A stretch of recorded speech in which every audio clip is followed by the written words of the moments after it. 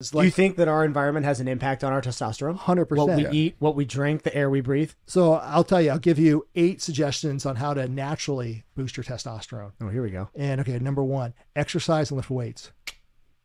There you go. Holla. And Let's go. Number 1. I like number 1. Crap. Yeah. Number 2, nutrition. You got to eat protein, fats, Let's carbs. You know, I mean, you're going to have a healthy nutrition and you know, take care of your body. Mm-hmm. And a lot of people that come into me, they, you know, if you could teach them how to exercise and how to eat, you're going to solve a lot of their problems. And I truly believe that. And I think in medicine, we cover things up with you know, like, hey, I'm just going to give you a shot of testosterone, you're going to be fine. No, that they need to have fundamental lifestyle changes. Yep. Yes. Amen. That's going to be the most. Number 3. How many people don't even reach number 1 and number 2? I mean, how many people out of everybody taken in that census probably don't do number 1 and number 2 really that well? Just something to think about. I mean, that's look at America. I mean, it's crazy. Number 3, get some sun. Take some vitamin D supplements. Be outside. Be outside. Sunning your balls. Sunning your balls. Facts or foolishness? I know. Foolishness. Okay. But some sun. No. No. It's the best. I don't know. There's no studies to really show. Go out there, downward dog for the neighbors. But just being outside, getting some sun. And I'll tell you why. Because our testosterone is released with circadian rhythm. So when you look at young guys, their testosterone, you get this surge in the morning when they wake up and they see sun. Mm-hmm. And if I got a lot of police officers, firefighters that work night shifts and their testosterone's out of whack because they're not seeing sun. They're sleeping during the day because they're up all at night. And it's like, you know, it correlates it so much. So when you first get up, the best thing you can do is to get outside, see sun. Don't put sunglasses on when you drive to work.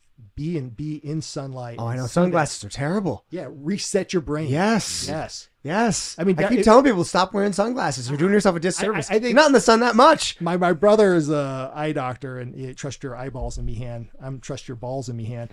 But I think he would say wear sunglasses if you're out throughout the day to highlight and stuff. But you do want to see some sun, and you do want to get exposure. Sunscreen is great, but you need sun. As part of our, I don't believe in sunscreen. That's my unpopular opinion. Oh, I don't know. That's not. I don't either. I don't. Ever I don't. Really I never wear sunscreen. You know, but you need to get some sun into your body. So, that's number 4. Number 5, some supplements. I think zinc supplements support healthy testosterone levels. We'll talk about more. I love Joe Rogan, and I like this Andrew Huberman. Huberman, yeah. Huberman. Oh, yeah. I just watched some of his stuff getting ready for this, and he gives some awesome advice on there. And there's other supplements out there. Fidosia Agresta and Tongan Ali. You ever look into those? Yeah, Tongan Ali. Tongan Ali, Fidosia Agresta. What that does is it decreases, and we can talk about but the basic how testosterone works is we have this testosterone level. When you check it in your blood test, you're looking at your total testosterone. And that's not a good number to look at because testosterone is usually bound to something called sex hormone binding globulin. And it gets locked into this protein and albumin, and then it goes throughout the body, but it can't be used when it's bound to the sex hormone binding globulin, SHGB. And as we get older, that we get more of this sex hormone binding globulin, and then we have less testosterone that's free to do anything. So we often check free testosterone or bioavailable free testosterone, and we calculate that by subtracting out how much sex hormone binding globulin we have. And Tonga Ali, what that does is it decreases our sex hormone binding globulin. So that you have more free testosterone. What is it, by the way? Is it a root extract? I don't know what it is. I'm not entirely familiar with exactly what it is either. I know what it does, but another one that works is boron too. But if you take it too much, it can increase your estrogen level. So being on 2 weeks, off 2 weeks. There's a lot of supplements that are out there, but just in general, having a supplement, having a good diet, I think is going to be supportive to good testosterone levels. Number 6, sleep. Is everything like we talked about for the police officer that's working at night. I mean, they're waking up. Best form of recovery. Yeah. By far. You got to have that. And I tell my patients 7 hours at minimum. There's one study that looked at men and old guys. These are older dudes. If they had 9 hours of sleep, they had higher testosterone levels. But if you had over 9 hours, then they had lower levels. So too much is there's a limit where you should be. Sure. But that 7 to 9 hours, I think, is an optimal way to reset things and to keep your circadian rhythm and your hormonal axis going in men. Yeah. 7, avoiding estrogen-like chemicals. And this is what has changed in our society. We are a society full of plastics. And I think there's definitely a correlation with that to fertility and to all the struggles that we face now that we didn't face back when we didn't have plastics and everything, plastic bottles, plastic cutting boards, plastic everything.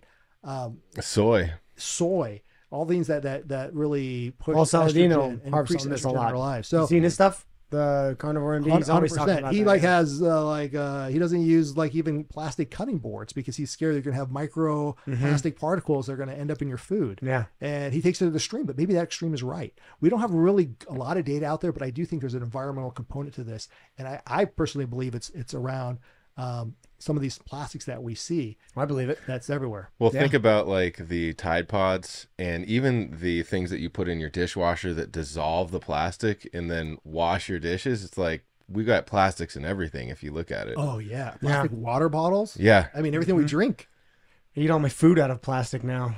Dang, what am I going to do about that? Yeah, I mean, switch to glass. There's all kinds of things that we can take a look at. And then my last thing for testosterone is watch your alcohol intake. I can tell you, I've seen so many alcoholics that their testicles have shrunk down to nothing. Why? And, just the alcohol has a deleterious effect on testosterone production. Interesting. I didn't know that about it. Any specific alcohol in particular, or is it just a plastic? I'm just asking. They've done studies as 30 minutes after drinking alcohol, your testosterone levels will go down. Wow. Okay. I got a lot of guys that can't perform well. And you go. Is that what whiskey dick? Is that what it could be? Definitely, it can have an issue of testosterone and blood flow and everything. Yeah. Wow. That's very insightful. All of those, and I love that all of those we can all take a look at and definitely improve on most of them.